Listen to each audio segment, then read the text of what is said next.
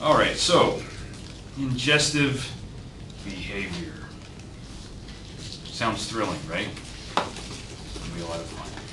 What are some of the things we're going to talk about? We'll talk about drinking. That's going to be related to water, just as a heads up, so don't get too excited. For those of you who thought it was about orange juice, I don't know. Nobody gets excited about orange juice these days. It's fine. We're going to talk briefly about eating. We're going to skip a good bit of things that I think may or may not be important to you, especially things related to some of the biochemical processes. I think some of you already know those, and the rest of you don't care. So I think that's probably a fair estimate, right? We'll touch on what you need to know, Emily, and then we'll move on. We'll talk a little bit about obesity and eating disorders as well. Not a whole lot of time there, but we will talk about some brain mechanisms. It's going to be exciting. Some cool stuff goes on. All right, so when we talk about ingestive behavior, we're really thinking about eating or drinking, right? So that's the behavior we're going to discuss. Typically, we don't think about ingestive actions as a behavior, right? I mean, how many of you think about eating or drinking water as a behavioral endeavor, right? You don't typically think about that, but we do spend a lot of time doing it. We're not unique in that regard. Most other animals spend a lot of time eating and drinking as well, right? And so a number of our activities are generated or are directed toward that. There's sort of an important concept that we want to think about here, and that's homeostasis. We've talked about this before when we talked about like tolerance mechanisms. We've talked about some other things where homeostasis is important to us. The idea here is that your body has various processes and things that are happening. You have a lot of substances that you have to have in your body at any time. Right? We're thinking about nutrients, various molecules. On top of that, there are certain sort of operating conditions, right? So temperature, glucose levels, blood pH, for example, these need to be maintained in sort of these tight parameters in order for all of the sort of chemical reactions in your body to proceed at an acceptable rate that keeps you alive and moving forward, okay? So we want to maintain that through this process of homeostasis. To do this, we're going to sort of have these, what we call these feedback mechanisms or feedback loops, right? And there are two kinds of feedback loops. There are positive feedback loops and negative feedback loops. There is only one example in your body of a positive feedback loop, and that's a good thing. Yeah, that's birth, and we've talked about that a little bit. We're going to contrast that with this negative feedback loop mechanism that we use for every other process. So when we want to think about these regulatory mechanisms, these feedback loops, we really want to focus on sort of four components. Okay? The first is going to be the system variable, and that sounds very complicated. But in fact, it's really just, are we monitoring blood glucose? Are we monitoring body temperature? Are we monitoring blood pH? Whatever it is, what is that variable? Okay? We have to decide, or sometimes the decision is made for us based on sort of physical properties. What is that set point? What is that desirable point? That specific value that is going to allow us to operate at optimal conditions, right? And so you can start to think about this. How many of you have a thermostat at home? That's that thing you slide that changes the temperature in your house. How many of you have one of those? There you go, right? Some people didn't know what that was called. So that system variable is going to be temperature. The set point, that's wherever you decide to put that, right? Some people put it on like 68, some people put it on like 74. You kind of go somewhere in the middle. Whatever it is, that's going to be your set point. Next, we have to have a detector. We have to have a mechanism that's going to tell us what is the current temperature, right? Is the current temperature, in this example, at our set point? If that's the case, then it's awesome. If it's not, we need to know that so that we can then engage the correctional mechanism, right? And so following this sort of thermostat example, if you've decided that your ideal temperature is 70 degrees Fahrenheit, okay? And it suddenly becomes 68 degrees in your home. A correctional mechanism called the furnace, right, or your heater will engage, and it will continue to eject hot air. Sounds like a fun thing. Until your temperature in that house goes back up to 70 degrees, and then we can turn off that correctional mechanism. Okay? We call this a negative feedback loop because if we become too cold, the sort of adjustment to this, Robin, is to add heat, right? So we're moving the opposite direction, so it's negative. If you become cold, we don't become more cold, right? So if your set point is 70 degrees and then you measure the temperature in the room at 68, you're not going to go, you know what would really help this? If I turn on the air conditioner and I make it 66 degrees. That'll get me closer to 70 degrees, right? No, that's completely wrong, right? So you're not going to keep making it colder, or the other way, you're not going to keep making it hotter, right? So you're going to try to move in that negative direction back toward that original set point. Now that's, we can contrast that with the positive feedback. During childbirth, remember we talked about the sort of outpouring of oxytocin to increase the strength of those uterine contractions, right? The point of that was, though, to expel something from your uterus. That's going to be, hopefully, a time-limited event, right? I mean, average childbirth, labor probably is 72 hours. Right? That's probably right, Eric? I mean, something like that. You think it's a little less, more like 68? 8's a long day. 8's a long day, yeah. 8 hours, that still sounds like a long time, right? To be trying to push something out of your uterus, spending 8 hours doing that at one sitting. Because I don't think, yeah, Ray, you can't do it in pieces, right? You can't do like, I'm going to put about a half hour into labor today, come back to this tomorrow. And just like spread it out over the week. It doesn't work that way. You got to do all 8 hours at once. You really got to schedule your day around that. I mean, you got to think about all that stuff you got to clear off your schedule. Just seems like a hassle. All right, so that's a negative feedback versus positive feedback. We talked about that. What's sort of interesting when it comes to ingestive behavior are these satiety mechanisms. And this is kind of cool stuff. How many of you have ever been thirsty? Has that ever happened to anybody? No? Never, Alex? You've never been thirsty in your entire life, right? You're just like constantly ingesting water so that doesn't happen. That's fine. That's the smart way to do it. For those of you that have experienced thirst, right? You started drinking some water, and then at some point you stopped drinking water, right? Okay. Now, why were you thirsty? We're going to talk about this in a few moments. The reason you were thirsty is some of your cells needed water. They were short on water, right? And so just keep that in mind. And let's imagine that cell was in your foot. Okay, you guys know where your foot is located relative to your mouth, right? And your stomach. Some people, Eric, make their mouths and feet a lot closer than they should. And that happens from time to time. So, you're going to keep drinking water for some short period of time, right? And then your thirst is going to dissipate. Now, does that mean that you've actually solved the problem? If the problem was that your cells in the distal part of your body were short on water, do you think that your ingesting water has solved that problem? It's probably not, right? Because how long does it take water to go from your stomach to your arms or your legs? That's like some period of time, right? I mean, there's absorption, there's this delivery time, right? This takes some time.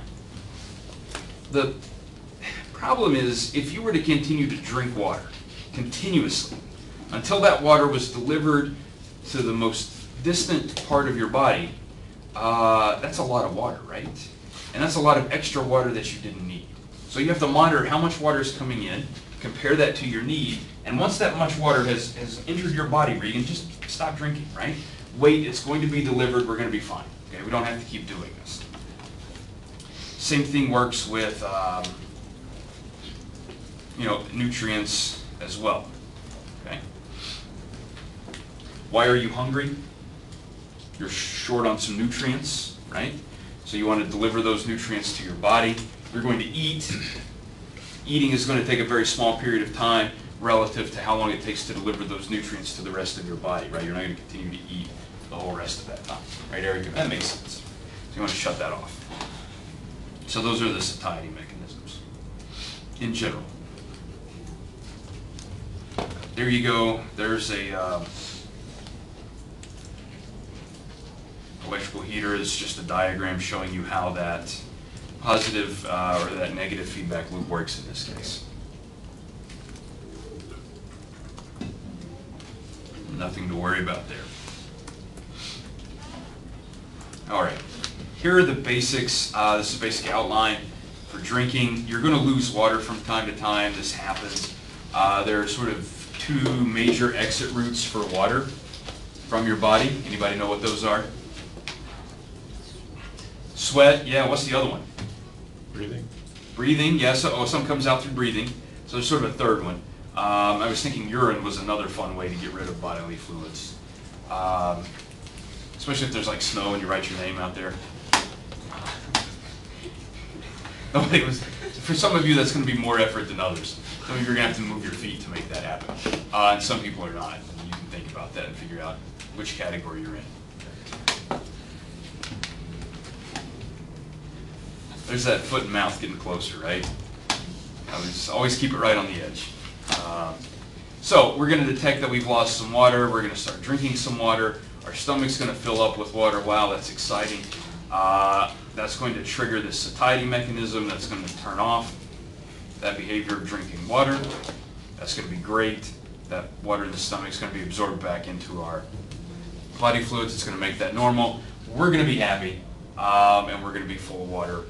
And that's, there you go. Not a bad idea, right? Good thing it works that way. All right. You have a number of different kinds of fluids in your body. I'm not going to expect you to think about these too much. You have some fluid in your cells. You have some fluid in between your cells. You've got some fluid in some other sort of places, right? Like your blood vessels, for example. You've got some fluid in there. Plasma. How many of you are familiar with blood plasma? It's just mostly water, right, with some, proteins in there and so forth. Not a big deal. We do have two types of thirst, though. This is sort of interesting. We need to think about this. Okay? We need to think about the different ways that we can create thirst, and we actually have two different monitors on this, right? So because there are two types of thirst, there are two things we have to keep our eye on. So there are two brain structures that are going to be sampling information related to these two types of thirst. Okay? Now, the end result is going to be the same. That's going to be put more water in your body. Right, Jasmine? So it doesn't matter really which one of these types of thirst you experience, the solution's the same. Okay? All right, so we have something called hypovolemia, right? This just means you're losing fluid, intravascular fluid. Now, there are a couple ways you can lose intravascular fluid. Some are, more thrilling than others. Some of those involve, like chainsaws, for example, right? So if you have like a massive cut, right, you're going to start bleeding. That sounds like fun, Travis, right? I would avoid that at all costs. I don't know if any of you juggle chainsaws on the side, a little side gig. Think about it. People pay to watch that. There are a couple things you can do to sort of, stop this flow of blood, this loss of intravascular fluid. One of the things you can do is you can start contracting your muscles in your veins and arteries, trying to make them smaller, reducing the volume for that blood, right? Because your blood pressure has to be so high. But that has some very definite limits, right?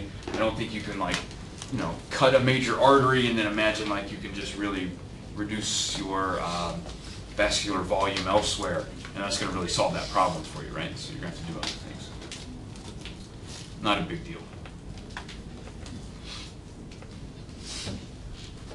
This is going to result in volumetric thirst, right? When we have that intravascular volume decrease, and that's hypovolemic issue. Now, this is going to cause some hormones, right, to be released from your kidneys. I don't expect you to think too much about that, okay? But the point of this is that angiotensin is going to be a signal for us, right? When we've got this guy circulating, we know we are experiencing volumetric thirst, okay? So we're going to keep our eye on that. The other sort of thirst that we have is the osmometric thirst, right? This is related to changes in osmotic pressure between your interstitial fluid and your intracellular fluid, so it's the fluid in the cells and the fluid in between the cells. Okay. This will cause cellular dehydration, that's what we're looking for there.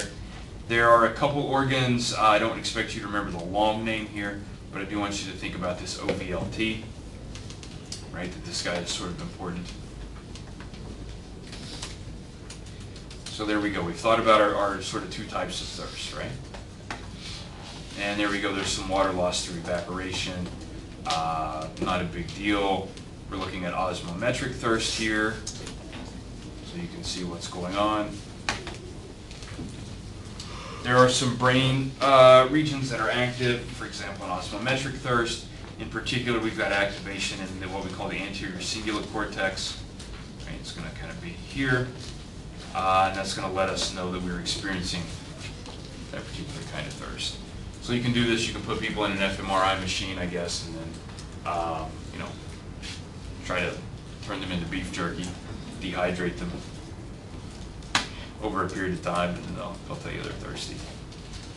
This is actually an important concept, and that whole sort of two types of thirst business has led up to the idea of circumventricular organs. How many of you recall the blood-brain barrier? Yeah, Michaela, that was the coolest thing ever, right? Except those times when it broke down and didn't really help you. But blood-brain barrier keeps stuff from getting into your brain, right, through your blood supply, which is great because it can keep out toxic chemicals and so forth. The problem with that is if we are trying to measure, right, if we are trying to measure either osmometric thirst or volumetric thirst, we actually really need to be able to sample information directly from the blood supply. Okay? We need to be able to have contact between our brain and our blood supply in order for that to work. Right? Does that make sense to everybody? So there are a few places in your brain where the blood-brain barrier is either weak or non-existent. Okay? And two of those places are going to be here in the subfornical organ and in the OVLT. Okay? Both of these guys send information to the median preoptic nucleus, which is then going to trigger that drinking behavior. So both of them are, Robin, they're sending information right to the same place. Okay? But they're both measuring different things, and they need to be exposed directly to the blood. So you have that really weak sort of spot there. There's one other sort of fun circumventricular organ. It's called the area postrema. How many of you have ever had projectile vomiting? Nobody's ever had the pleasure of experiencing that? So exciting. Your area postrema is involved in projectile vomiting as well. It'll quickly sort of, if there are funky things floating around in your blood, it'll trigger the area postrema to make you vomit because it thinks there's something in you that's going to kill you, and the best way to get that out is by vomiting. So that's exciting, right? Nobody's thrilled by projectile vomiting. I don't know why. I thought that would be a fun topic. Okay. So there you go.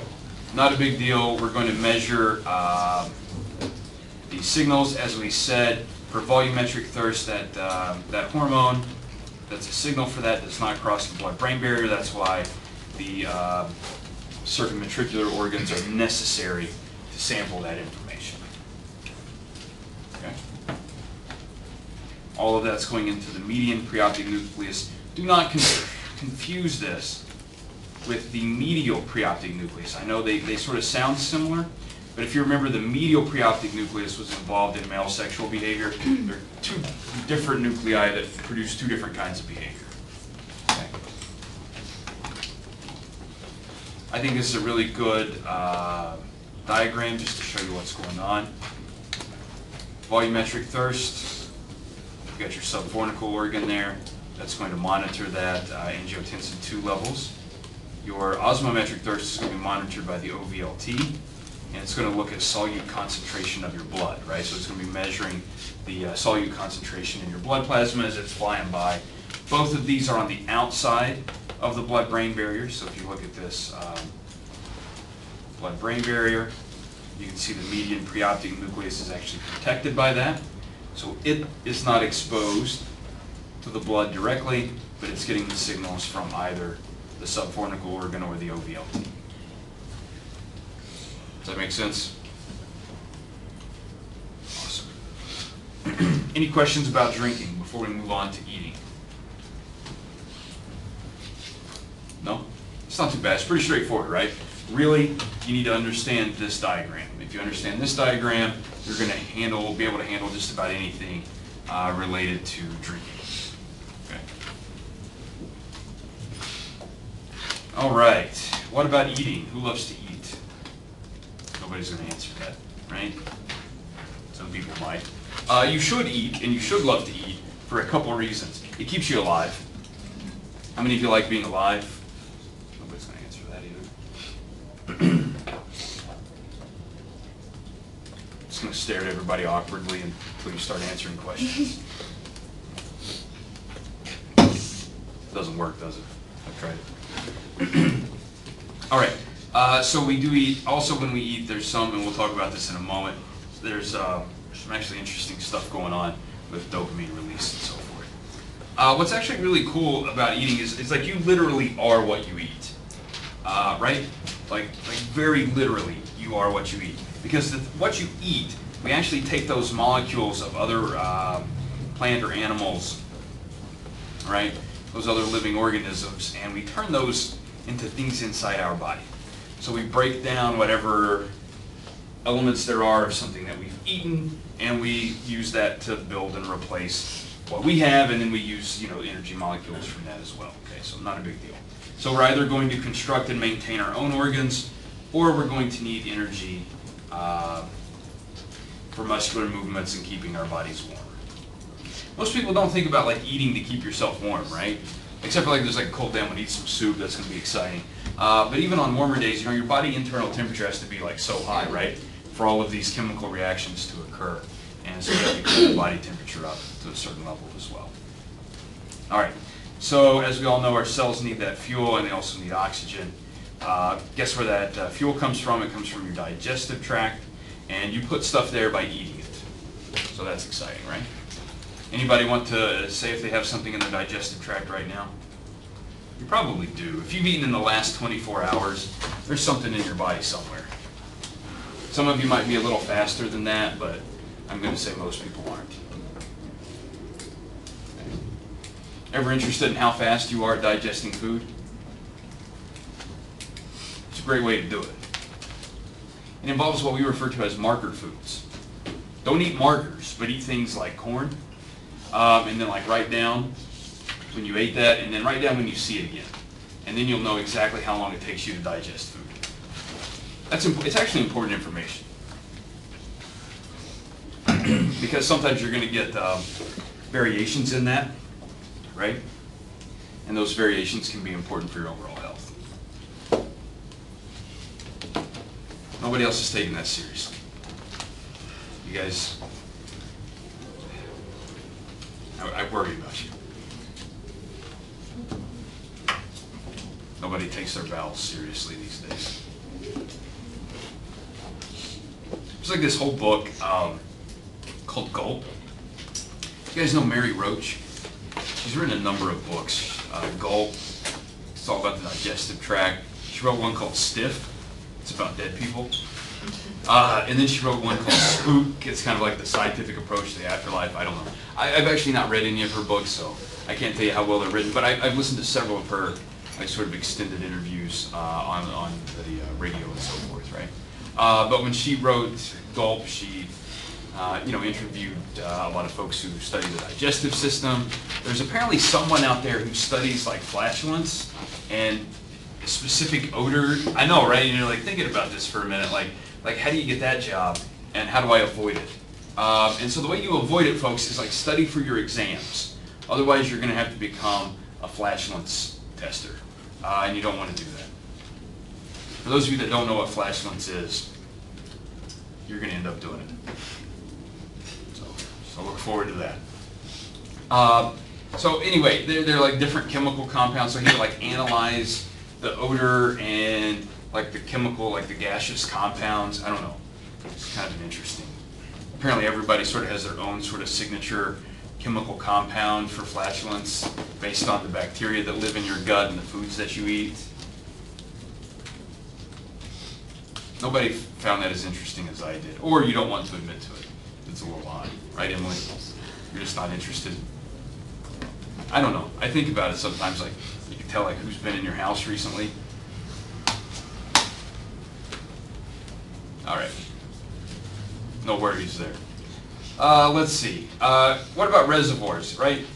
You store nutrients in your body all the time, right? How many of you are currently eating right now? See, finally I asked the question that everybody could not answer, right? And they can just leave their hands down. Because no one's really eating right now as far as I can tell.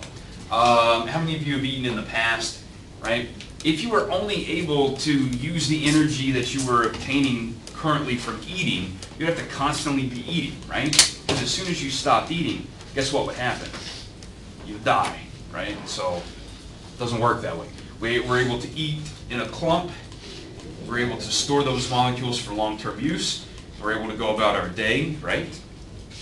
And so we have these different, what we call absorptive and fasting stages, right? And just because we're fasting doesn't mean that we're not using nutrients. We clearly are. We're tapping into those reservoirs, right? Those either short-term or long-term reservoirs. Hey, how many of you love glucose? Everybody does. Everybody does. We're built this way. You love things that are sweet, right? Because you need glucose for a variety of things. In particular, you need glucose so your brain will work. And this is highly important that your brain works. Now, you're going to eat something. Let's think about something full of glucose that you've eaten recently. How many of you have had a Snickers bar in the last 6 years? So it's a pretty wide window, right? Nobody eats Snickers bars.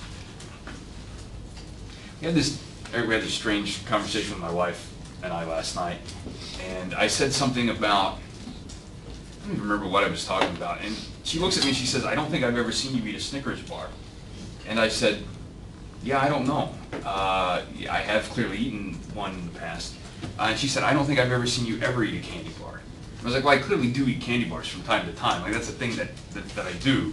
But apparently she's never seen one that I've eaten. So I think I'm going to stop on the way home and just buy like a big box of candy bars and eat them all. Huh? Oh yeah, one of those giant bars. Like here's like 10 years worth of candy bars. You can just watch me eat it once. So glucose is awesome. You need it for your brain to work.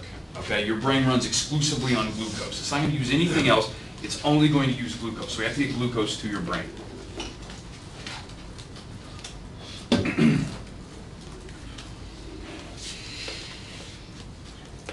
What are we going to do with the glucose that's extra, right? Because let's imagine you eat that giant candy bar. You don't need all that glucose right now. Well, we've got a couple awesome things that can happen here. We can actually use insulin to store this guy as glycogen, right? So this is a sort of complex, long-term or longer-term storage molecule for glucose, so we don't have to use it immediately, right? Later, when we want to, like, hey, I want to use a little bit of that glucose, we can use some glucagon to kind of chip off pieces, right? And then that glucose becomes available for us to use. How many of you know someone with diabetes? Yeah, I mean that's, yeah. Diabetes is a pretty prevalent thing, right? What's the concern with folks with diabetes? What we call their blood sugar is high, right? And so that's the amount of glucose that's in their blood is elevated, right? What's a molecule you give folks who have diabetes to reduce their blood sugar levels? Insulin, right? Yeah, so insulin takes that blood sugar, the sugar in the blood, and can help you store that as glycogen for those later times. Okay? That's kind of fun, right? Also, the best thing you can do if you have diabetes is eat cupcakes. No, that's bad advice. Do the opposite of that, right? Try to cut back on your sugar intake. You're not doing such a great job of getting that out of your blood. How many of you have ever had a urinalysis? You don't have to tell me why. Right? I'm assuming a number of you have for job purposes, right? Some of you who are student athletes, have you ever had to have a urinalysis to test for like performance-enhancing drugs or anything? Right? Okay, so they'll test your urine for that. You should just have one periodically, just for your own health, right?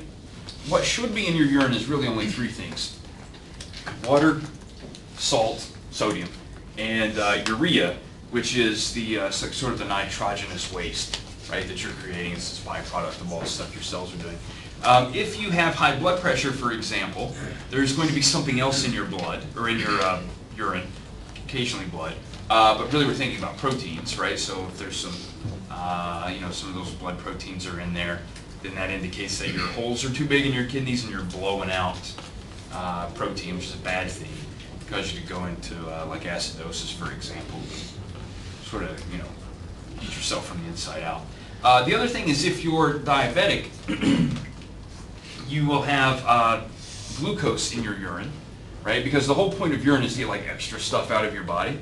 Okay, so anything that's extra is going to come out through your urine, any little molecules, and sugar will come out there way, glucose. So here's like a cheap home test for diabetes. Just pee in a cup and drink it, see if it's a little sweet, and if it is, you might be worried about some diabetic problems. Nobody's going to try that, are they? If it's a little savory, you might have high blood pressure because it's got that extra protein in there. Save your health dollars that way, right? Nobody drinks their own urine, right? And if you do, you're not going to tell me. I think you're going to keep that to yourself. In a pinch, it'll work, right? But only do it once. I mean, you only do it once before you actually drink some water in between, right? Because it's going to be like too concentrated the second time through, and it's not going to help you with any kind of dehydration issue. But the first time, if you're like, don't have any water at all, you can drink your urine, and it'll buy you a little time. Just a little survival tip there. Like the next time the water goes out in this state, or you find yourself stranded in a desert. One of those is more likely than the other.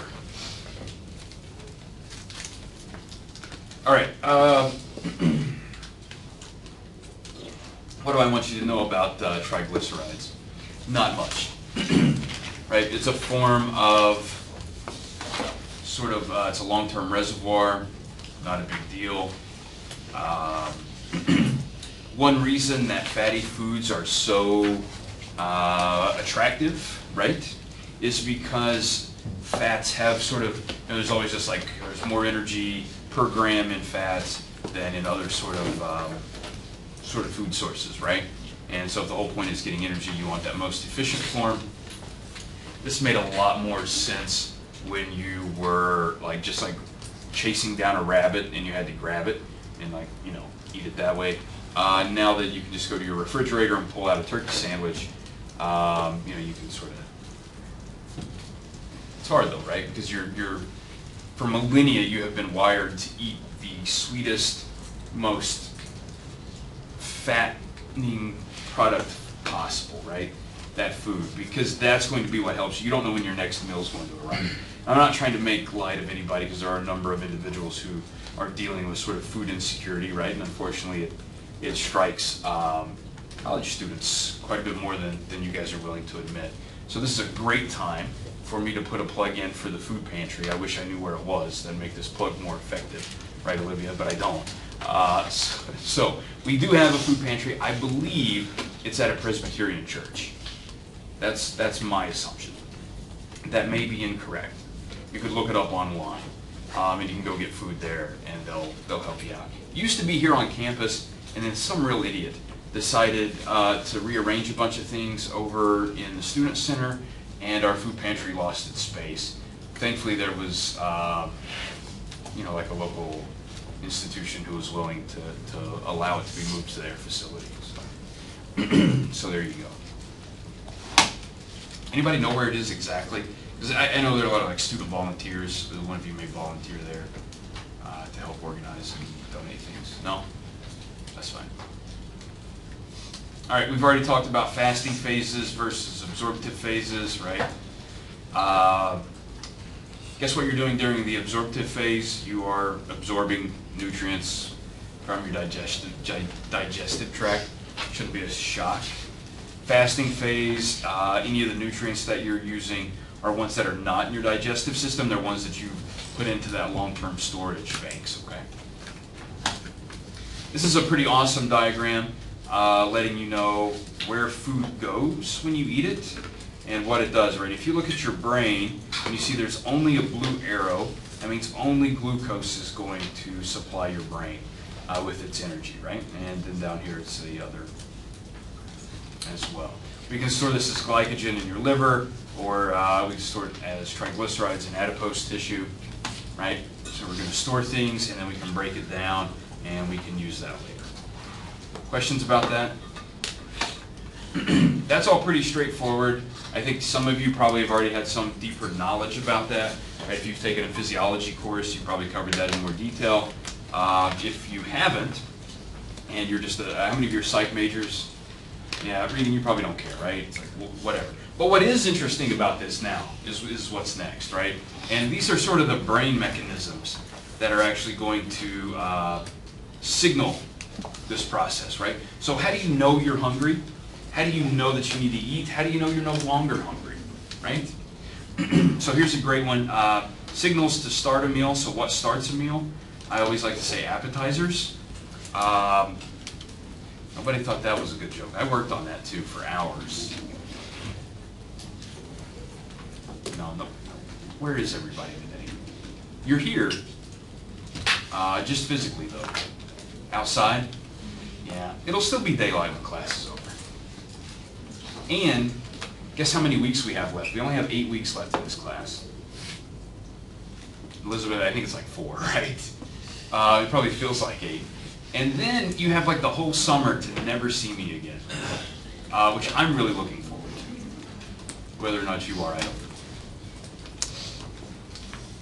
So there's this guy called ghrelin, right? This is released by the stomach, and it's going to increase eating. Some of it's also produced by neurons in the brain. Okay?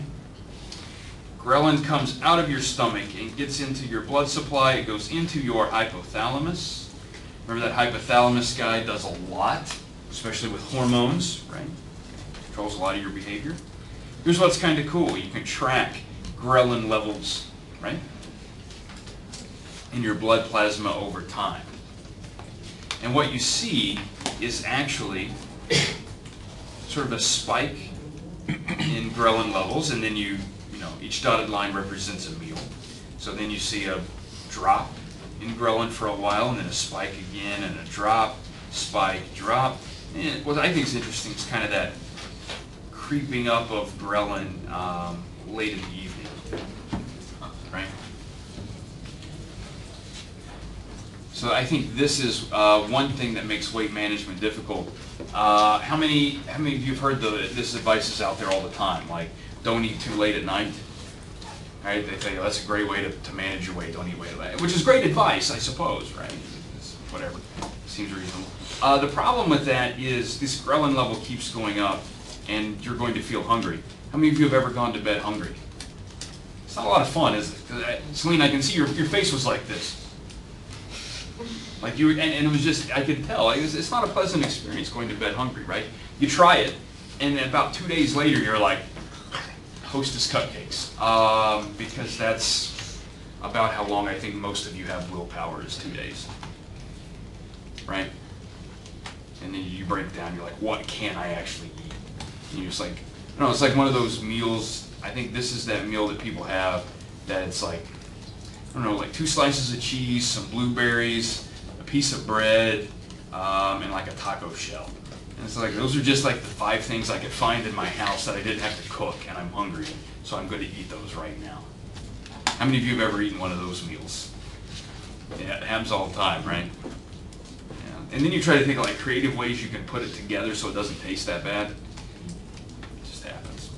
But this is ghrelin. So ghrelin goes up and down, kind of follows, spikes throughout the day when you would normally eat, right? This is what you do. And then after you eat, it drops, so that's not too big of a deal. There are some other signals, some metabolic signals, right? If you're getting low on glucose or fats, then that's definitely going to say, hey, you should probably eat something, right? Okay? That makes sense, right? I mean, if you're running low on nutrients, your brain should say to you, hey, have you considered, like a meal? That's kind of a thing you should do. Okay, so you have to eat from time to time. In your liver plays a big role in this. There are glucose detectors and lipid detectors, right? So they're constantly monitoring glucose and lipid levels, right? And when those get too low, you can start to trigger eating.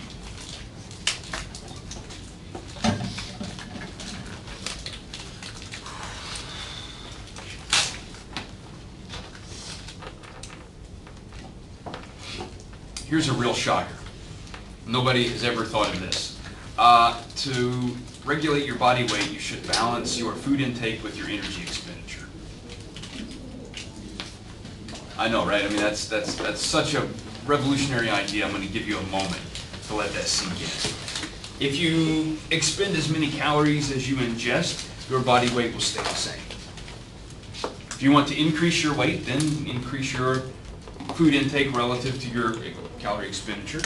If you want to lose weight, then increase your calorie expenditure relative to your calorie intake, right? So that sounds like fun.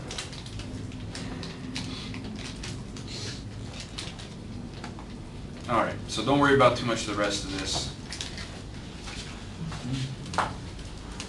We should think, though, about food a little bit and what are some signals that we get from sensory factors that might trigger us to eat.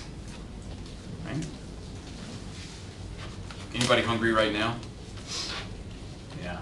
I would love to give this lecture and have off into the on the other room. I'd have like a vent. I'd have like a pizza oven with a fan blowing pizza fumes in to try to get people stirred up, right? How many of you think that would make you hungry? How many of you have not been hungry sometime and then you go somewhere and all of a sudden you see or smell food and you're like, man, I have to eat now, right? Happens to everybody. It's a good thing it happens to you. I mean, in the terms of survival of our species, because let's go back a couple millennia and you were just walking around and you weren't very hungry. And all of a sudden there was a nice apple just hanging there for you, Regan. And you think, I'm going to pass on that. I mean, there may not be another apple. Pull that apple down and eat it. You don't know when you're getting your next one, right? So you go meet some friends at Fat Patty's for 5 minutes and you're not hungry. The next thing you know, you're sitting down to a big cheeseburger. And you're like, why am I doing this? And you're like, well, evolution. Just blame it on evolution. That's what I do. So there you go. Although I will say sometimes if you walk around the back of Fat Patty's, it'll make you not hungry anymore. So, right, man? So always make a lap around the back side of the building first before you go in, because it will turn your appetite the other direction. Then you talk about that projectile vomiting. For some reason, there's a funky odor comes out of that building. I think a funky odor comes out of most restaurants in the back. So that's always something to think about. I'm just giving you these great tips, right? Life lessons.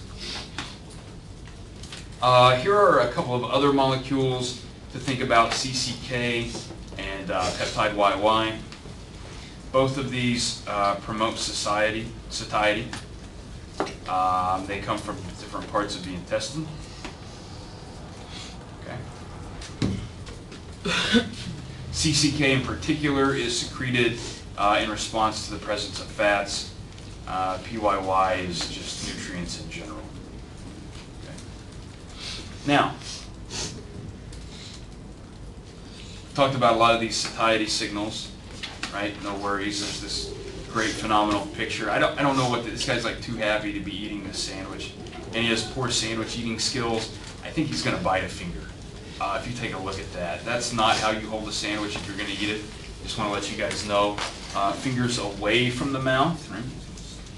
Just as a heads up. Nobody eats a sandwich like this. Poor form. So here we go. So here's some folks where they gave individuals a dose of PSY or saline. You actually see a reduction in caloric intake with that peptide YY. Okay, and each of these lines represents a different person. But what you see for each person is you see a reduction in caloric intake from control or the saline sham sort of dosage versus the injection of peptide YY. So there you go. I mean, it has a direct effect on caloric intake. What stops a meal? If appetizers started, it's always the check that stops it. Right? Because when that shows up, you're like, time to leave. How many of you have ever run out without paying a bill? Regan? No. That seemed like, no, you've thought about it though, right? You have friends who've done it. Yeah. I don't know. It happens. Don't worry about it. The last stage of satiety is going to occur in the liver. Why the liver? The liver is really the first organ to know you have successfully absorbed nutrients. Okay? We don't want to wait until it goes to every other organ, right? If you had to wait until all the other organs were like, yeah, we got some nutrients, great, I'm excited about this. That could take forever, right? And satiety would never kick in. Okay, so we want to get that first guy. That first guy is the liver, right? Elicits that first organ to go, yes, nutrients successfully delivered, process complete, you can stop eating. Okay? Not a big deal. What about insulin? Insulin's kind of cool because it lets your brain know that you're in the absorptive phase, right? Because why would you want insulin during the absorptive phase? Because if you're absorbing nutrients, guess what happens? They're going to be in your blood. If glucose is in your blood, what do you need to do with it? Turn it into glycogen. You're going to do that using insulin, so insulin's going to be present in your blood, so that says, hey, you're in the absorptive phase. Good to go. All right. In case you were not aware, obesity is a major health concern, right? In fact, it's a major health concern here in West Virginia. It's a major health concern nationwide. We have seen over the last several years an increase in obesity across the population. In particular, childhood obesity is of considerable concern, right? Maybe more so than in some other stages. What's interesting, Erica, and we talked about this in my other class, was the effects of high-fat diets on brain circuits, right? And the fact that there's some evidence out there right now that indicates that if you, your mother, while she was pregnant with you, ingested a high-fat diet, your brain, and this happens at least in rats, and so we're going to assume it can happen in humans too, your brain is actually going to be altered a bit so that your neural circuits are more likely to respond as if you were addicted to a drug, for example. Right? So it's really going to mess up some of that neural circuitry involved in like reward mechanisms, which is going to be kind of an interesting thing to think about. Okay? So they have created these mice called OB mice. They are obese and they have a low metabolic rate. Right? And in particular, this has been because of a mutation of leptin. Leptin is a hormone that's secreted by adipose tissue. So if you have an uptick in adipose tissue, you're going to have an uptick in leptin, and that leptin is actually going to lead to a decrease in food intake. That makes sense, right? If you are consuming enough extra calories to create some adipose tissue, then bingo, you don't have to eat anymore, right? You're good to go. You've got some long-term storage. You're going to be fine. Okay. Don't worry about the effects of force feeding. That's not a big deal. This is the OB mouse, in case you wanted to see an image of that. And this is sort of a regular mouse. Kind of tell there's a difference. And again, it's because of the screwed up leptin signaling in the OB mouse. Ray? I was just saying, so leptin's associated with energy expenditure. It's associated with adipose tissue. So the more adipose tissue you have, the more leptin you will have, right? And so leptin is going to be a signal for you to decrease food intake, caloric intake, right?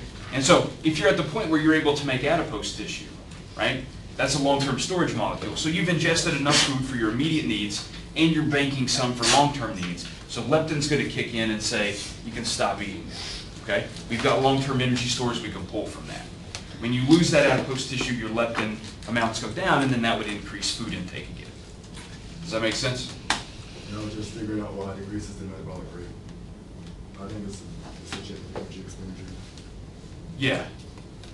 So what do you mean? I'll just talk to you afterwards. Okay. So you want to increase, I see what you're asking here, yeah. So if you're increasing your metabolic rate, that's so you can use those long-term energy stores, right? So the point is, because leptin is related to adipose tissue, so you don't want a massive buildup of adipose tissue, right? And there are two ways to reduce adipose tissue.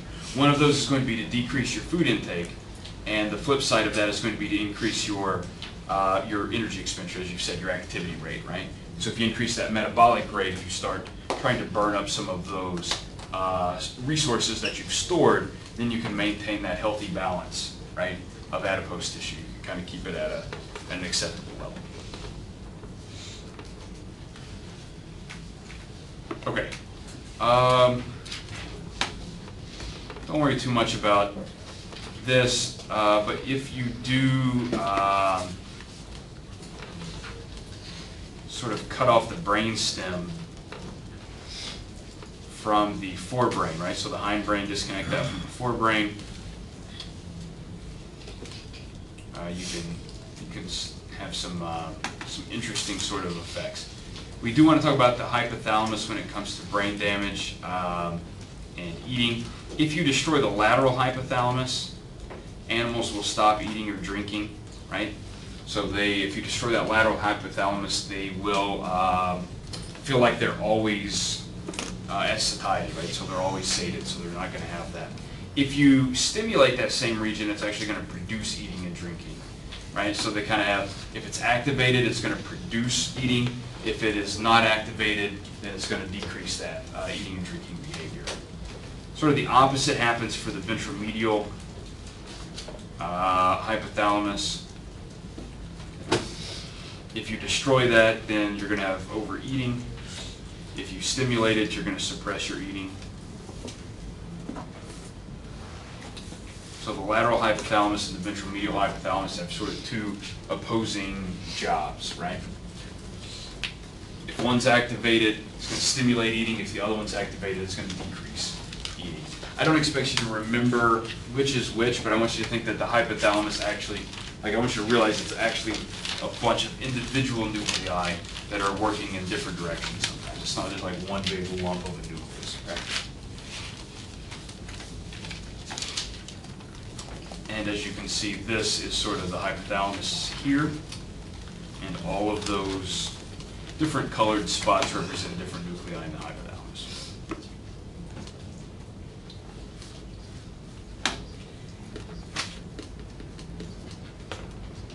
Don't worry too much about this. It's like this really weird story with melanin concentrating hormone and eating, so don't worry about it. It's like really hot in here. Anybody else agree with? Okay, so it's not just me. I thought I broke the thermostat on this one so it was permanently cold, but I think that was the other room. But you're welcome to turn that all the way down to 68 degrees, as low as it will go, I know that. But it should be there. I doubt it's helping. All right, don't worry about this slide or that slide. We've already talked about leptin, so that's not a big deal. It's wrong with satiety. We should talk briefly about obesity before we move on to something else. There are a number of factors that possibly contribute to obesity rates. There are environmental factors, physical activity factors, right? Most people do not have jobs that require them to be as physically active. Today is sort of at any time in the past, right? So that plays a role. There are genetic factors, but mostly only in extreme cases. There's this wonderful BMI score thing. Anybody ever use these BMI scores? Yeah, they're not, they work for like I mean, if you're like between the ages of, you know, like 27 and 28, and you only run more than 1 mile per week, but not more than 2, and you eat carrots, but not celery, it works for you, right? There are all these like restrictions on BMI, right? So don't like go look at these BMIs and go like, wow, I'm really like one place or the other, right? So I'm going to take a guess that there are a number of you sort of in this category that probably would not consider yourselves overweight or obese, that you might fall down in kind of that normal range, right? Eric, are you in one of those? Yeah, it says like I'm a little overweight, but I feel like that can't be. You know what I mean? Yeah. So I mean that happens. So these are, you know, they kind of work, but not always. We already know about that. What's kind of some of the environmental factors? For most of us, food is fairly inexpensive and it's fairly convenient, right? How many of you think within 10 minutes of right now you could be eating a meal? It could probably happen, right? I mean, it's not that far for you to like walk over to the student center. Restaurants are fairly close. There are vending machines, right? So food is fairly convenient. It's also, how many of you eat things that come out of packages? Everybody eats things that come out of packages, right? That's a relatively recent sort of development as packaged foods, right? Foods, you know, let's go back 100 years, didn't really come in packages. I mean, you had canning, right? But you didn't have like foil packs maybe a couple 100 years ago. How many of you have eaten a protein bar? Yeah, Ray, so you eat a protein bar, that comes in a package, right? Think about how long what's the expiration date on that? It's like 2 years from now. You've got one right now, he's gonna check. But the expiration date on that's like some extended period of time, right? If you lived 200 years ago and you were trying to eat something, the expiration date on that was probably yesterday. And you're gonna eat it today because that's what you have, right? So the preservatives and things, that's made a big difference for us. Things are palatable, they're high calorie. We can pack a lot into, you look at those little protein bars, some of those have, 300 calories in them, right? So you can really pack a lot in there. Snack foods, how many of you love snack foods? Everybody does. It's part of the convenience thing, right? How many of you love Capri Suns? Nobody? Somebody does. I know, right? There you go, Emily. Thank you so much. So there's like this book about like sort of like snack foods and these convenience foods that really kind of exploded back in the 1980s. And in the 1980s, you sort of saw an uptick in multiple earner households, right? So single earner households were no longer sort of the predominant situation. So most people were growing up in homes where both parents worked, and their parents were looking for faster, easier ways to feed their kids. And so these snack foods kind of came along at that time, and people were really like, yeah, that's awesome. Lunchables, how many of you know Lunchables? Yeah, those were a product of that time, right? And so, not so good, right? But those are okay. Like once in a while, like to have a Capri Sun like once a week, that's probably awesome. But to go like sit down at your meal and have like 4 of them, that's how many it takes to drink because they're like these little small pouches, right? That's probably not the best approach. All right, we've already talked about this. Energy expenditure business, not a big deal. Genetic factors contribute a bit, but not a whole lot. It's difficult to treat obesity for a lot of reasons. I mean, you might think like, hey, why don't we just give people a shot of CCK or neuropeptide Y, NPY or PYY or these other hormones, right? Why don't we block production of ghrelin? Well, this doesn't seem to work, right? Humans are very complicated. We've got a lot of complicated mechanisms. You would imagine, Colin, that something as important as eating should have backup mechanisms, right? Because if you only had one mechanism to control your eating and it went out, guess what? You're going to be dead pretty soon, right? So you want to have a lot of backup systems. You want to have redundancy in place, right? So there are multiple factors that control and contribute to ingestive behavior, and that's smart from that perspective, right? Some folks think of overeating as a form of addiction. I think that's really interesting, especially in light of the evidence that we just talked about with the high-fat diets altering the structure of your brain, especially in those circuits that control addictive behaviors.